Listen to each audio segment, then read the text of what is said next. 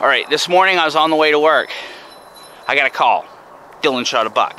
First buck he's ever shot. Awesome stuff. He's just up here probably about 150, 200 yards. Pretty close to everything. But this is an area traditionally that everybody in my family has shot their first buck. So he is on the board in the place that we've all shot our first buck. This is awesome.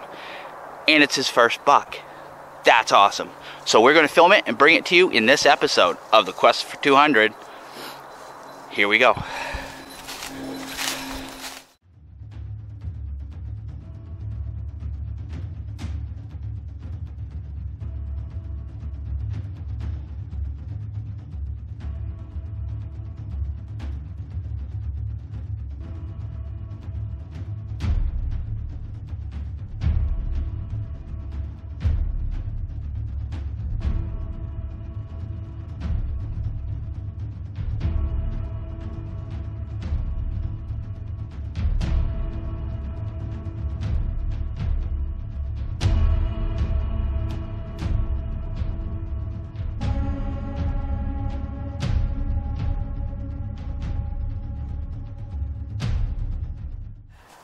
Well, we're here. It's taken 4 years. And finally, we're here. Last night I was thinking of a spot to come to, something that would prevail, and a couple other spots I've been to were seen deer and just haven't really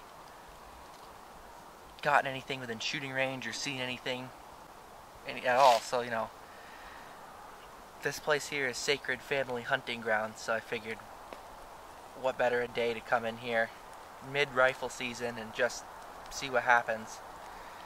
I woke up this morning, had my delicious bowl of oatmeal, as usual. Got to this spot at about 7 o'clock, a little bit later than I wanted to. Walked up in, off the road. You know, you can see deer have been pounding, and acorns are all chewed up. There's just tracks beating everything down. Walked up not too far in here, against a stone wall, and I sat down to listen, take a break for a minute, and 2 does came blasting right past me. Okay, it's not bad. So I sat there and kept waiting. I hear a buck grunt. So I got up and leaned up against the tree and waited.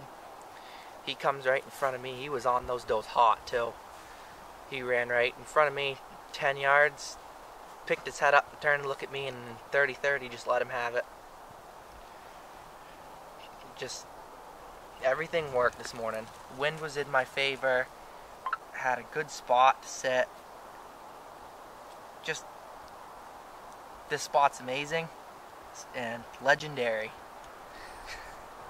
Everybody here shot their first deer in the family, so can add another one to the list today. The deer's demise, sitting right here against him. Old Marlin 30-30. This is an older gun I picked up. JM stamp. It has to be. 170 grain core locks going through it. Only needed one. But it's just a great gun. It's light. It's short. Easy to carry. Dead accurate. You don't even gotta aim and it just hits its target.